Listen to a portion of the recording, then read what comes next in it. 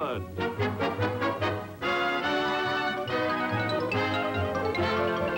Jack Benny Program.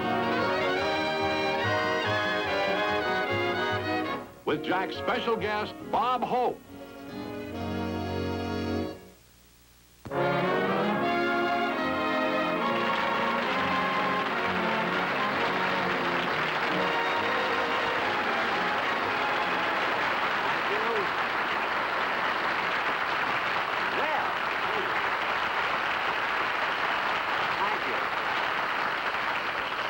Thank you, ladies and gentlemen, and welcome to the show.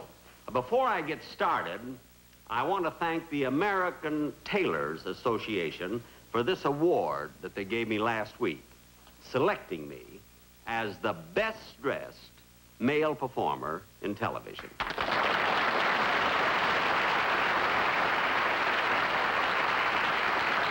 And Rochester said I was silly buying Adolphe Menjou's old clothes.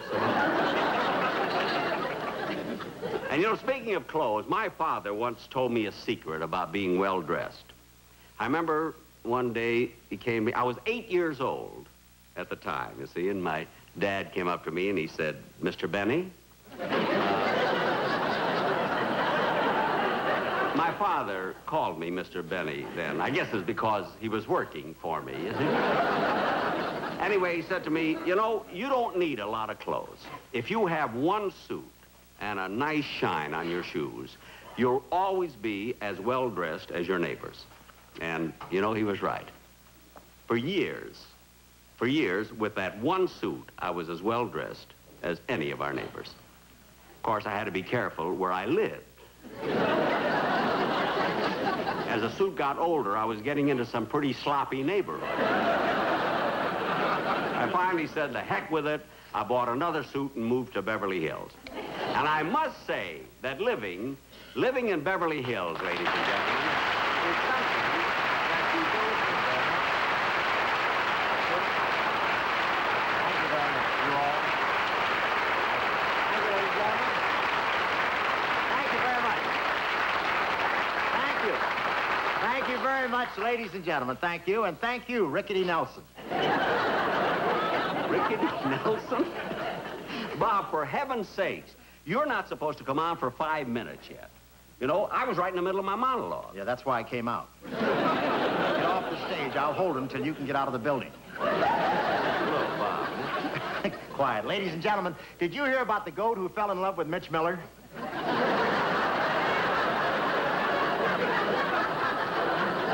Or the rumor that Ben Casey isn't really a surgeon? If he could cut something, he'd do something about Dr. Zorba's hair.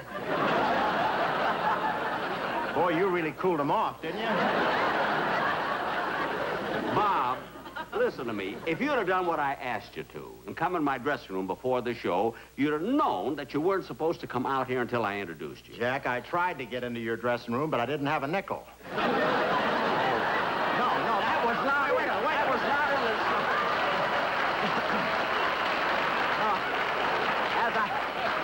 As I came down the hall, some people stopped me and I couldn't get away from them. They wanted to know how a comedian works, how he commands the attention of the audience, and how he gets big laughs.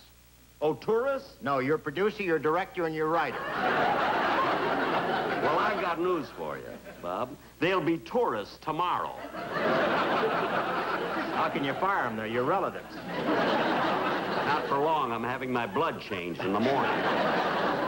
That should take about 2 minutes. Now, ladies and gentlemen, I have another nice little joke here. Wait a minute, Bob. Huh? Why do you always look over there? This is those ushers over there. Well, I'm working to the ushers. I like to play to men in uniform. Look, Bob. Funny thing happened on the way to the bomb. Look, Bob. Huh? Do me a favor, will you? Will you get off the stage and let me introduce you like I was supposed to? Well, you know, let's get everything. I wanted to get started right. Yeah, but I hate to turn my back on this audience, but I'll...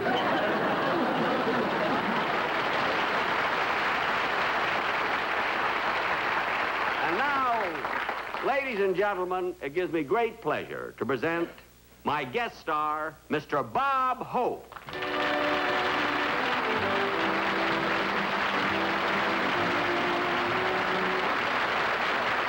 you very much. Thank you. Thank you very very much, ladies and gentlemen, and thank you, Adolph Monju. Thank you. Ladies and gentlemen, did you hear the rumor that Mitch Miller doesn't have a beard? It's really a long, fuzzy tongue.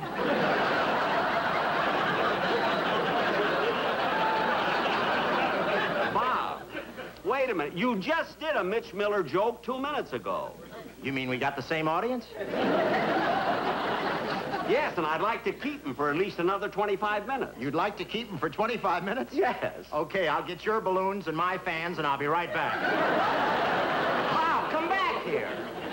You know, you don't have to keep running on and off the stage. You're on my show now. I work at a much slower pace. You certainly do. It took you 68 years to become 39. Never mind. And believe me, Bob, it wouldn't hurt either of us to slow down. As a matter of fact, I've been gradually tapering off on all of my activities. Last week, even though I hated to do it, I cut out my favorite sport. You mean you gave up knitting? Not entirely, but I'm staying away from Argyle. But Bob, I'm serious. You know, you still think you're a kid. You push yourself too hard. Every day you're out on that golf course. Well, what's the difference? I walk 18 holes. You walked 18 banks. Well... And your bag is heavier than mine. He's got the only caddy with a machine gun. Look, Bob, stop being silly and listen to me, will you? Jack, I've been listening to you. But have you ever stopped to think that maybe the reason you're slowing down is because you're not getting enough sleep? Gee, that could be at that. You know that a day before yesterday, I only slept 6 hours. Yesterday, I slept only 4 hours. Remember, 3 days ago, I only slept 5 hours. Well, there you are, Jack. You're not getting enough sleep at night. Oh, at night, I get 8 hours. I'm talking about the afternoon. This kid not only gets sleep, he's getting all the jokes, too. Kid? Call me kid. That one word did more for him than Medicare. Now, Jack, I appreciate your efforts to get me to take it easy, and I know you're sincere because, after all, we've been good friends for years. Some friends. You made about 20 road pictures. The road to Morocco, the road to Singapore, the road to Hong Kong. If we're such good friends, why didn't you make some of those road pictures with me instead of Bing Crosby? I have to make them with Bing. He owns all the roads. But, Jack, I'll make you a promise. The next time we make a road picture, you can be in it. Gee, that's wonderful. You can be one of the soft shoulders. Bob, anything. I don't care. But you know, Bob, while we've been talking, it just occurred to me how similar our careers have been. After all, we both did, you know, we both made quite a few pictures. That's right. And we both were in radio for a long time. That's true. We both went all over the world entertaining troops. Yes, but I did it free. Can I help if the boys threw money up on the stage? You were the only violinist in the USO who worked with a tin cup. You sorry you said that? Yeah.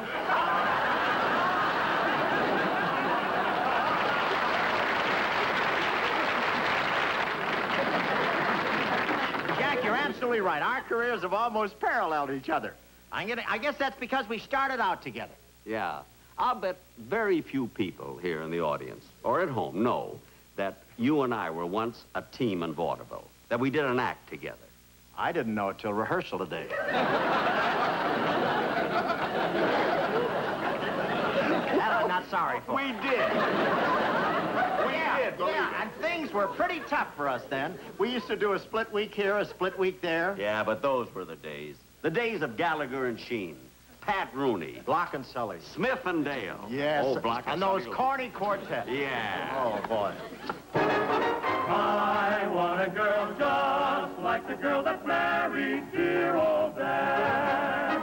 She was a pearl and the only girl that Daddy ever had. Oh, yes, a good old-fashioned girl with heart so true.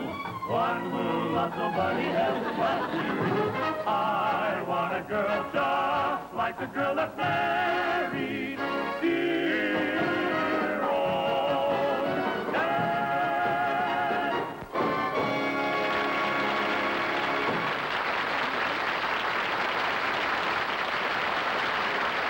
I'm sorry, I can't interrupt Mr. Weber now. He's in his office talking to a client. Could you call back later? Thanks.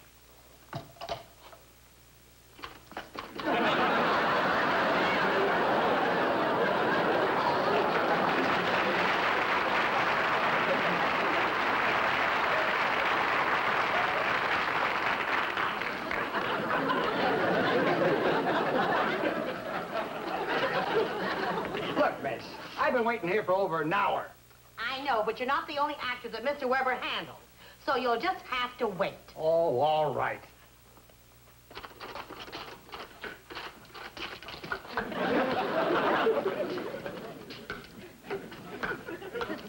Look, would you stop that juggling in here? It's very disturbing.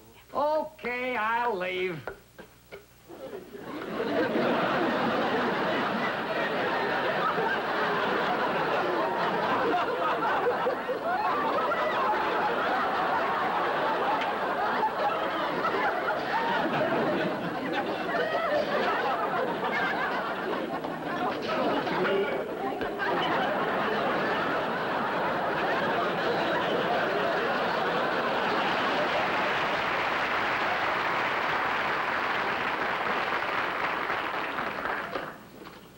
Miss, we'd like to see Mr. Weber, please. Do you have an appointment? What do you mean, appointment? We're Benny and Hope. Benny and Hope? Yeah. Don't you recognize us? Why? Is there a reward? You don't understand, girlie. We do a vaudeville act. Really? Which one throws the fish? Oh, that's clever. What are you doing tonight? Nothing. That figures.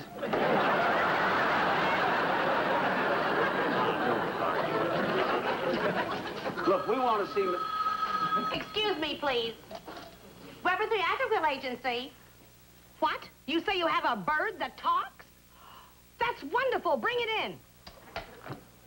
What's unusual about a bird that talks? This is a chicken. Now, what did you want? We want to see Mr. Weber. Well, first I'll have to have some information. What's the name of your act again? Hope and Benny. I thought you said Benny and Hope. At 2 o'clock, our billing changes. Well, what kind of an act do you do? Oh, we do violin, snappy patter, and soft shoe. Well, where have you played? Oh, we played all over. Just tell her the important ones. Well, we played a week in Storm Lake, Iowa, a week in Mountain Home, Nebraska, and 3 days in Greenleaf, New Mexico, and a week right here at the Palace in New York. Oh, Storm Lake, Mountain Home, Greenleaf, and the Palace. Well, at least you worked your way up. No, we played the Palace first. Still haven't got it out of the curtains. Mr. Weber's busy with a client right now. Master, good luck on your tour. Oh, he's through now. Just a minute. Now, if there's anything you want to call me about, I'll be in the office all afternoon. Thank you, Mr. Weber.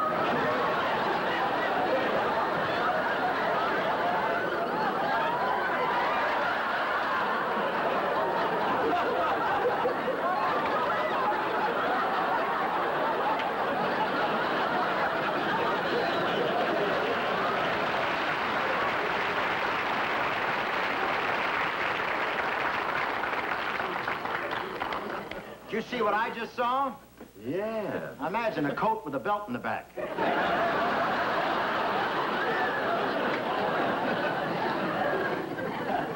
honey, what was that fellow's name?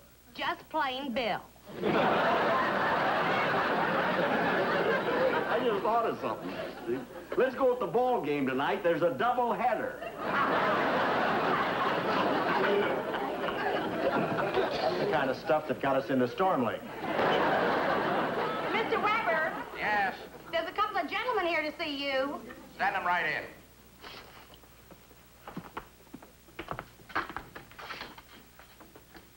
Whoops. At 2 o'clock, our billing changed. Sit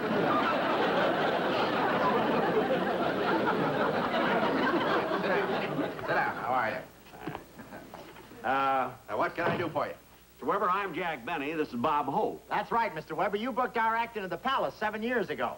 Oh, yes, I remember. Say, what business are you boys in now?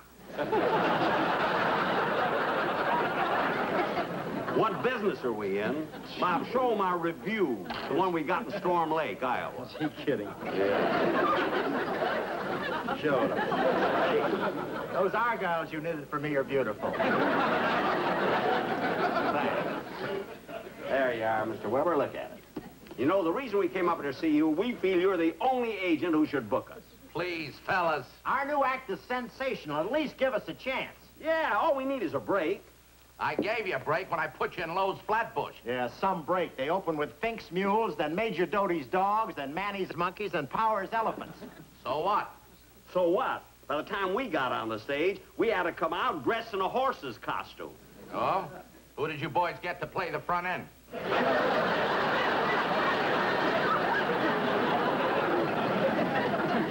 I don't know, but he had this in his back pocket.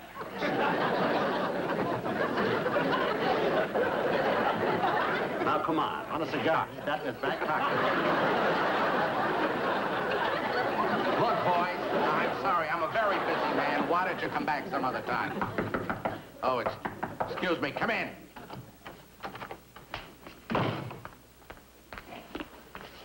Mr. Weber, I want you to hear this new song. It's gigantic. It's colossal. It's stupendous. Ink. A-dink-a-doo. A-dink-a-ding. A-dink-a-doo. He's not Look, kid. what you did to me. You wrote me. I'm mortified.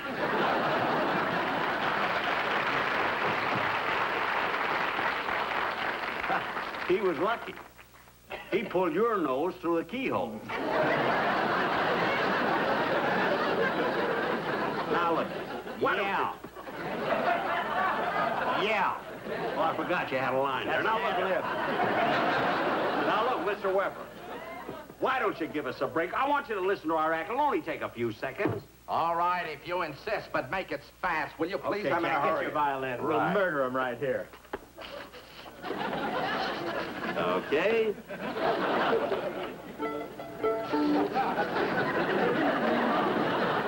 Ready? Go, Jack.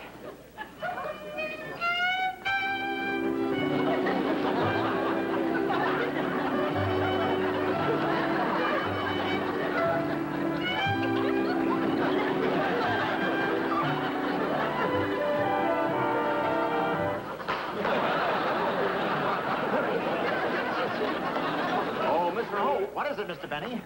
Have you heard that they're making women's bathing suits out of spun glass? Women's bathing suits out of spun glass? Well, that's worth looking into.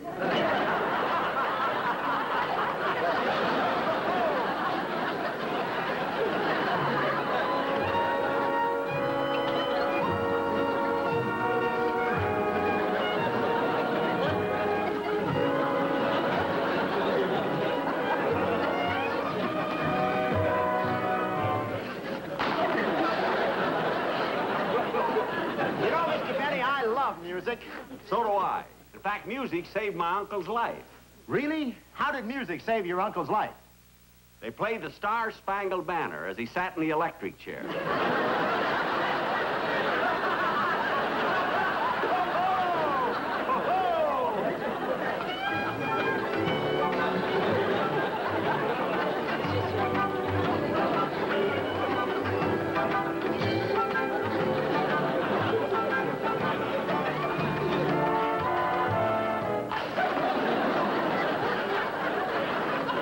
Mr. Benny? Yes, Mr. Hope? I want you to meet my new girl. I call her Well Enough. Why do you call your new girl Well Enough? Because I want the boys to leave Well Enough alone. Oh, turn up the gas, Mother. We're cooking tonight.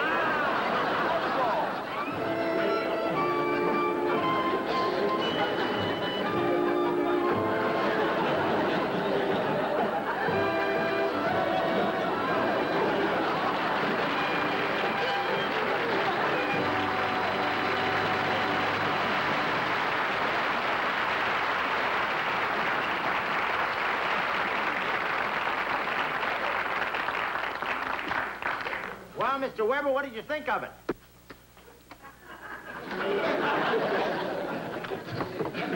I'm going to count up to 10, and good luck to both of you. And if you miss each other, I hope you get me. Wait a minute. Our act can't be that bad. Can't you book us somewhere?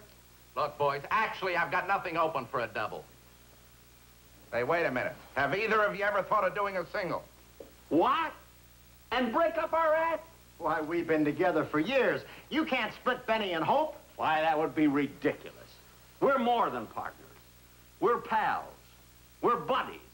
We're friends. Side by side.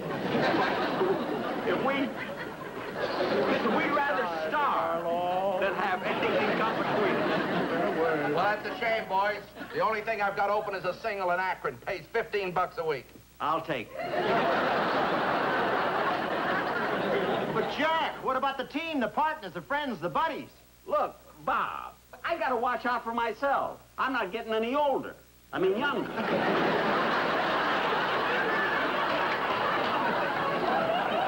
Which way are you going to go?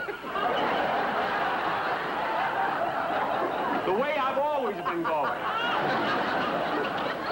Look, there's no use arguing about it. Take it or leave it. That's right. I'll take it for $14. I'll take it. Listen, rather than you hire this no-talented wage cutter, I'll take it for $10.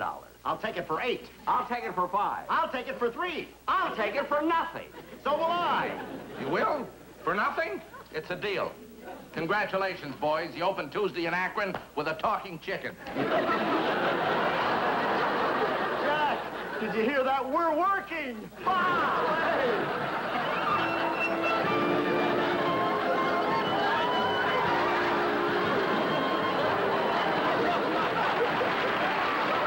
Guest star Bob Hope will be back in just a moment. But first...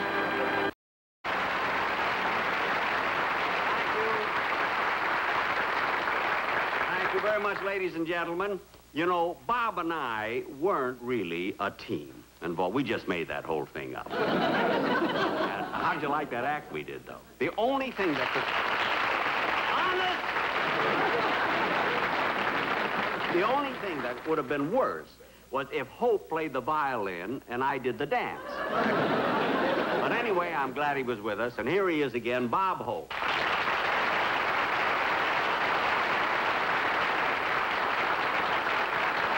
And Robert, now I want to tell you something.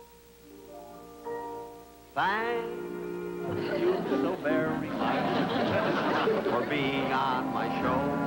You really made it glow. And I'm especially happy that you didn't ask for dough. So much. Jack, I must say to you, I'm always glad to do a guest shot here with you.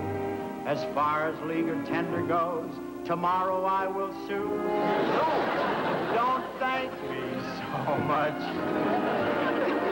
Man, be the time guested. And only one thing I requested. It's something that my wife suggested. Forget Monju suits. In my mind, they're buttes.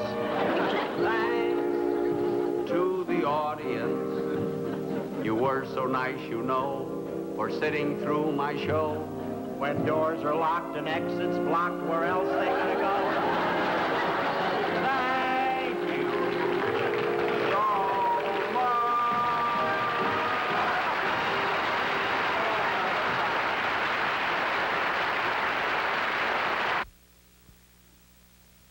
Good night, folks. I'll be seeing you soon.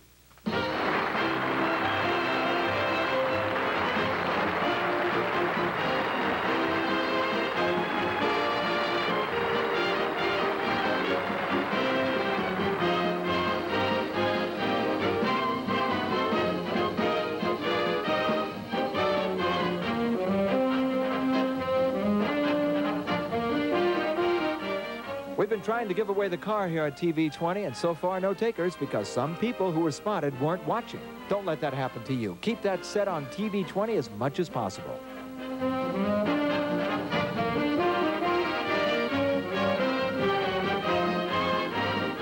The TV20 late night movie just an hour away. But first, Perry Mason cracks another case. That's coming up next on TV20.